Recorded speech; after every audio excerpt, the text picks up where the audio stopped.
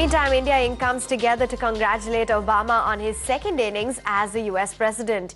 The IT industry insists that there won't be a backlash against outsourcing. From our perspective, we have said that the economy will grow after the elections. With the economic revival and the employment job creation happening, there will be more jobs that will be created in every part of the world. Indian IT industry is contributing to the US economy, to the growth, to employment, etc. Right. And I hope that those facts will be considered by the administration. I think this is good for India. There will be continuity. The India-US CEO forum, on which I am a member, will continue to take the agenda. I've heard this before in the previous elections.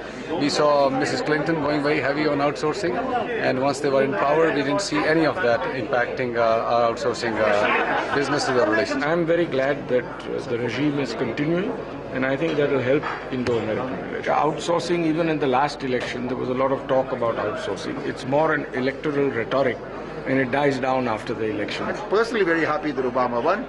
There are Indians who would have wanted Romney to win because especially outsourcing.